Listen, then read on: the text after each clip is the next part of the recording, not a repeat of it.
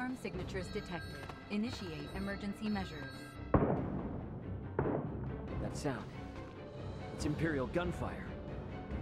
Looks like we've got company.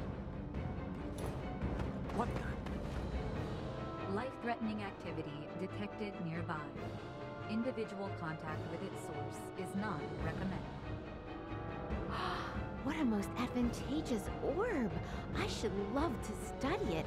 Now's not the time. After Midas!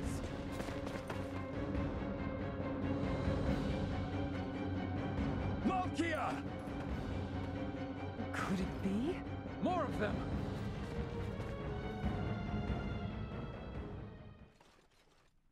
Stay sharp. We must focus on the battle at hand. See that? This acceleration. Neutralized.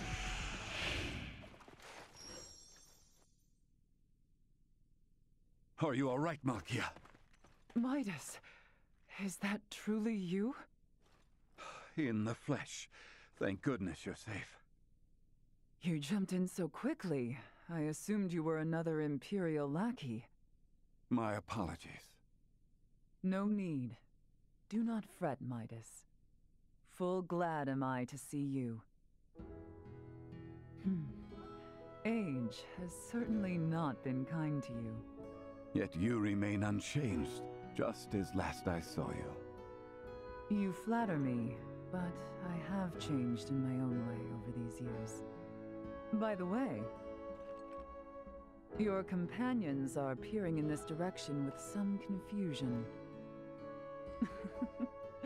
It would seem they have the wrong idea. Forget them. The less they know, the better.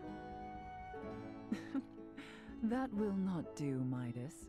I am certain your friends would like to hear the whole story. I see some familiar faces. Human children really do grow up in the blink of an eye. It has been some time, Princess Leticia. I am deeply honored you would remember me, Lady Malkya. You have grown into a beautiful woman. And the boy has grown into a fine young man. Welcome to Nihlbeth.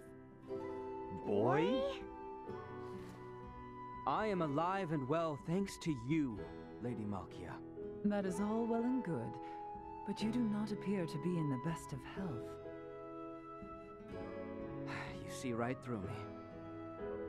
I could sense the osseous core I separated with 14 years ago.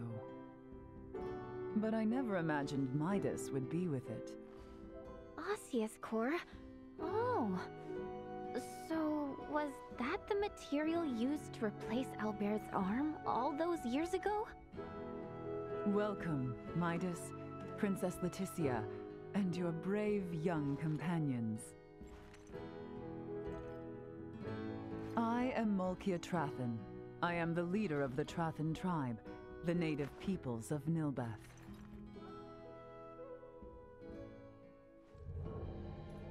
Follow me. I will lead you back to our village. We can discuss more there. Why didn't you mention you were friends with their leader from the start? I was not expecting to see her, much less be shown such hospitality. Oh, why not? She seems so nice. And what's up with her and Midas? Seems like there's something going on between them. There lies the reason. I assumed she might not have the highest opinion of the Osarian royal family. Is she involved with the feud between Osarius and the Wise Men? Neither Midas nor Princess Leticia informed you of the events from 14 years ago?